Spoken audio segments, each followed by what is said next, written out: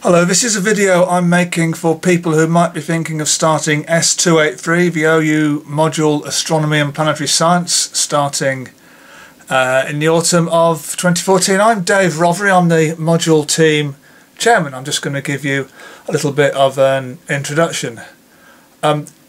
If you have done the Open University Future Learn Moons MOOC, you may have met me, but I would say if you want to do this level 2 course without doing any university level 1 science, it's a tough ask. But if you've done our Introduction to Science courses at level 1, you should be fine. Planetary science is a super subject to study, whether you're following a geology, earth sciences pathway towards a natural sciences degree, or whether you want physics and astronomy. Planets fits both bills. So here's my office. Let's turn this round now. You've had enough of looking at me. Here's my office. It's a bit of a mess. I'm very busy trying to finish a book on Mercury at the moment. Okay, S283. It's still based on books. I love books for a whole lot of reasons. These books are, you'll be using them for the fourth time. We've used them 3 times in this new edition already. You're the 4th people to use them, so they're still pretty much in date. But of course the thing about books is that you can't just click on a link to see videos and activities and so on, and that's why with 283 it's very important to use the forum. This is last year's forum. There are things happening every week. This is your guide to what to do each week if you want to keep to time. It tells you what to do, what to read, and these are links to activities and so on. I'll tell you about the assignments. There are 4 tutor marked assignments, TMAs. You get them from assessment resources, and here's, scroll down, here's TMA 1, its cut-off date. Click on that to get to it, some general information, and here's question 1, and click on to question 2, and so on. One of the questions has some figures. Here's one of the figures. That's a question about cratering on the moon, or not the moon, cratering on airless bodies. Okay, these TMAs are what we call nowadays formative. You don't get a mark from the continuous assessment that counts towards your overall grade for the course, but you do need to score over 40% in total on the assignments to get a passport in to take the exam. So you need to do the TMAs if you want to take the exam at the end of the year, as I hope you will do. And also, if you do the TMAs, you'll get feedback from your tutor, and that feedback is very important in helping you improve. And we do find that the people who do best in TMAs tend to do best in the exams. You will interact with your tutor in ways that depend on where you're based. All tutors will offer online tutorials of some sort. Some are national, some are just by your own individual tutor. If we go here on the website, it's a very populated forum, but there are discussions from students and staff and tutors here. So just keep following this. There's a new tutorial pretty much every week on each chapter. Tutorial just means you're interacting with a tutor. They can take a variety of forms. It's your chance to interact with a tutor. If you're in a region that's well populated, you may find your region offers a day school where you can get together with other students and your tutor. So if you can get physically together, that's a great way to progress. Now today's a bit of a special day for us here because it's the meeting of the award board for S283. So I'm going to introduce you to the rest of the module team who are gathering to look at the scripts, particularly those on the borderlines, and decide who gets a grade 1, 2, 3, 4, 5 and who has to do a resit. And our external examiner is coming here today as well. So I'll show you a little bit of that process. But first, a little bit more about the course. What does it contain? Well, 2 books, Introduction to the Solar System, Introduction to Astrobiology.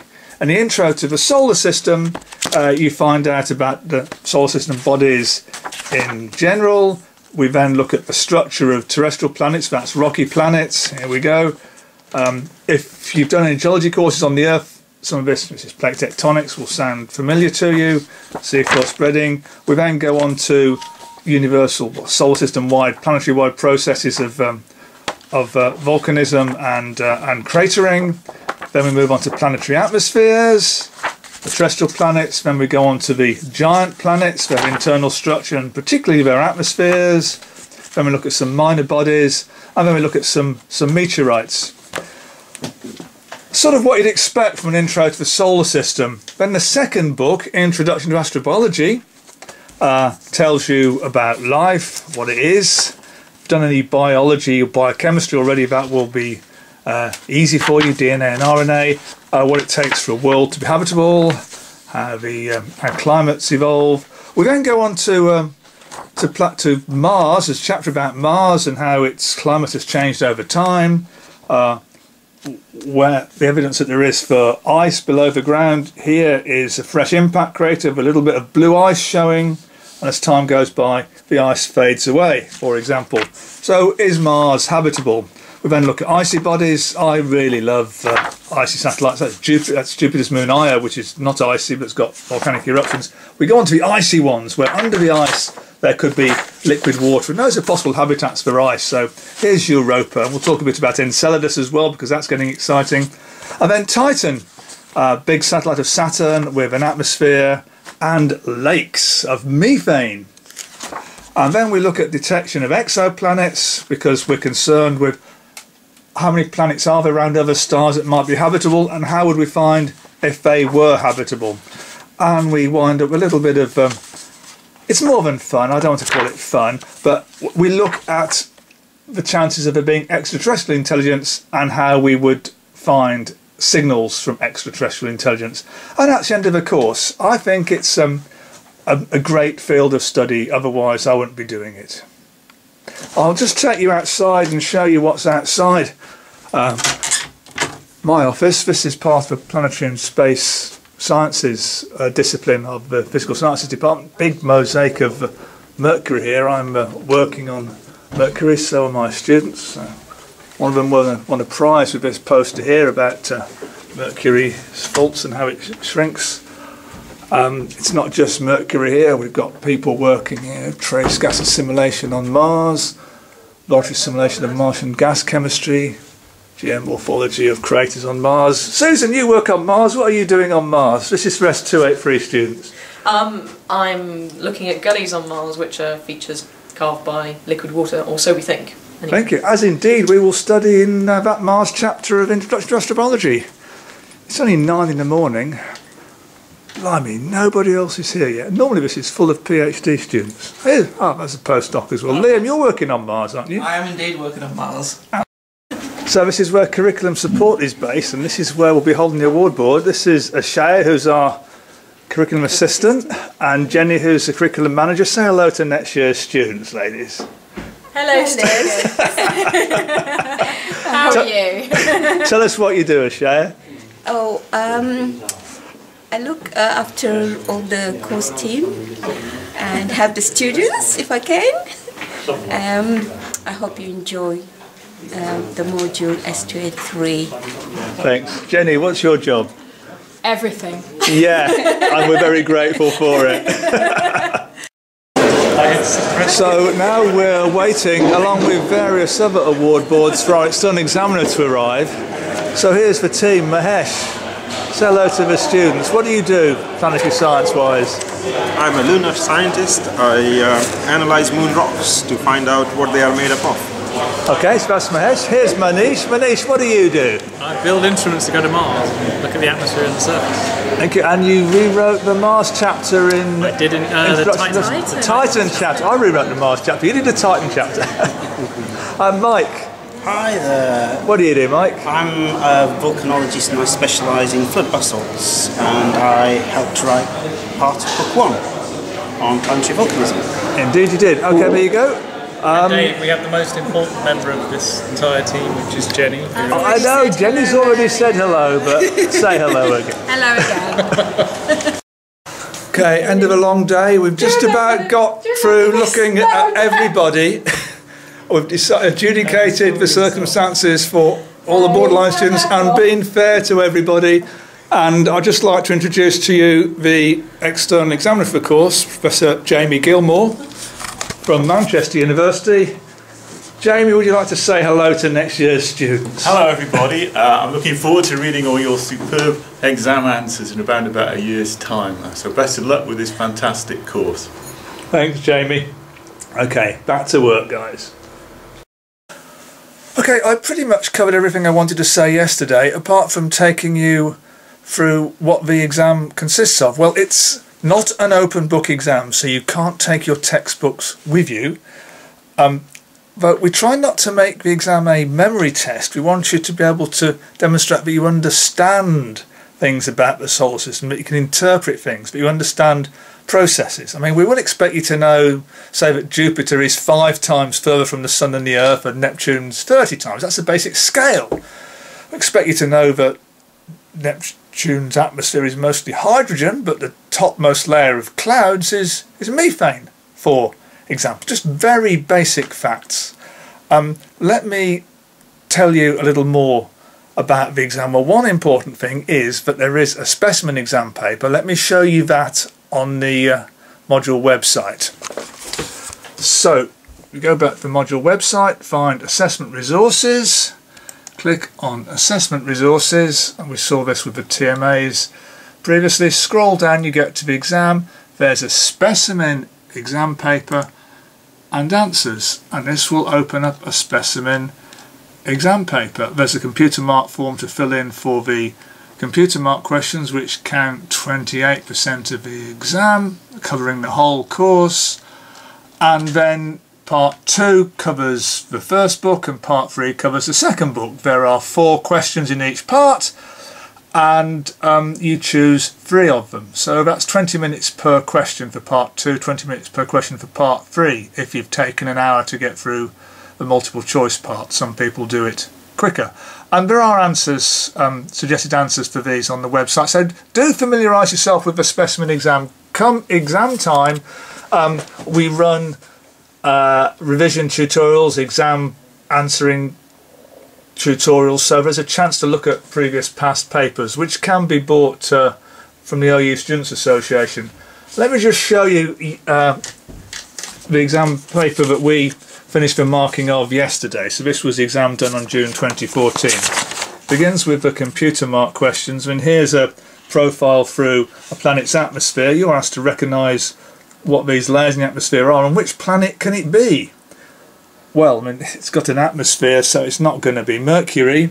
The surface temperature is about 220 Kelvin. It can't be Venus or Earth. It is going to be Mars. That shouldn't be difficult. And then recognising these layers, for example. Okay, there's always a graph to plot. Use some data to normalise and plot a graph. People can score very highly on that question. Here's a diagram we ask you to recognise. It's saying it's a profile through the atmosphere of Jupiter. So what are these cloud layers made of? Well, this is a figure from the book. You should recognise it.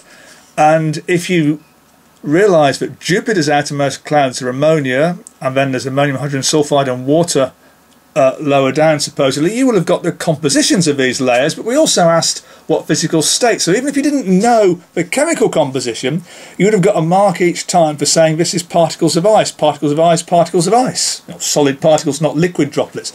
So depending how much you know, you can score more or less marks. We asked you what instruments were used to study the clouds, and then account for discrepancies between the model in that figure and measurements that were made when the Galileo entry probe visited Jupiter. Even if you know nothing about what these layers are actually of, you should understand why there can be discrepancies between the model that derived these and what a probe found. So it's understanding the science rather than memorising facts that's important. I gave you a picture there showing some young gullies on Mars, asking you to interpret those.